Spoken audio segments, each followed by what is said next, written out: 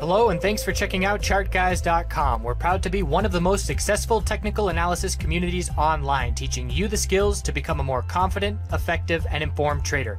Join our community of hundreds of analysts worldwide working together to learn the charts, generate profit, and achieve financial independence. For access to daily live chart analysis and market coverage, a thriving chat community, along with dozens of hours of exclusive educational materials. We look forward to seeing you. Let's check out some charts.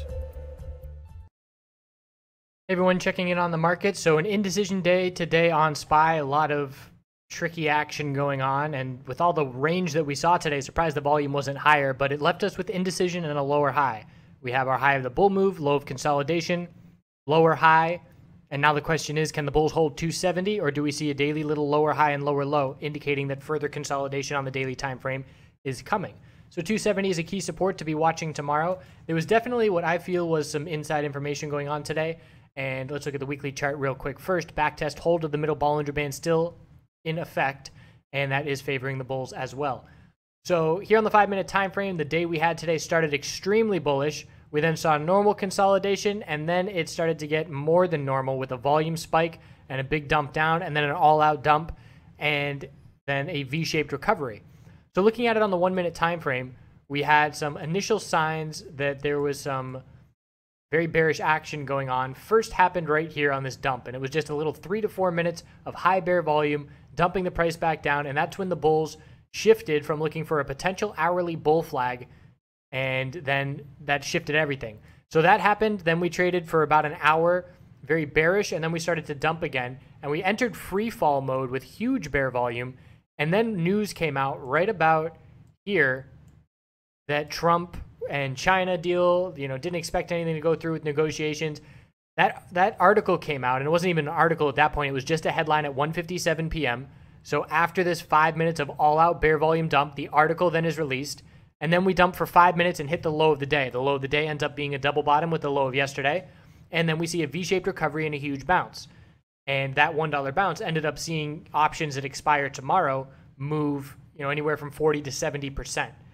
So anybody that reacted to that news negatively and sold either exited right at the bottom or went short and got immediately trapped. Yet we had the dump that happened before the news came out, and then by the time the news came out, the 5-minute RSI was already down in the low 20s. It quickly dropped into the teens, and that's where the bounce originated, down at the low of the day. So in my opinion, someone definitely acted on the bearish news initially, and then we had a bullish complete turnaround intentionally as well, holding that low of yesterday and seeing that it was almost a little short squeeze type event. So IWM on the daily time frame, extremely strong still, leading the way for all the markets at all-time highs.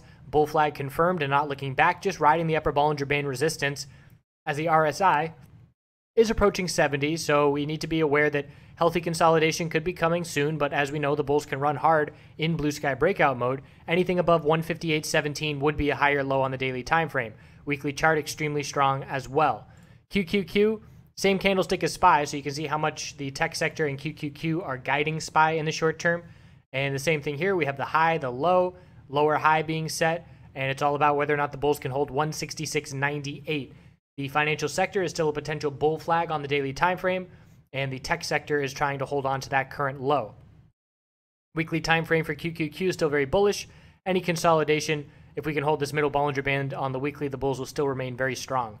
VIX pulled back again. The bulls did defend the low of 1250, but the bulls do not have much to be going off of here. Higher low on the daily, have to see a break of 1501 to shift the momentum short term with a little higher low and a higher high. We've been rejecting from the daily middle Bollinger Band resistance multiple times in the last month. Weekly time frame, very weak bounce attempt. So there are a couple support levels on the daily time frame to be using as potential stop loss levels, but unless we see SPY break 270, the market bulls are going to remain in full control. So that's where we stand as we head into tomorrow, and we'll see you over the weekend.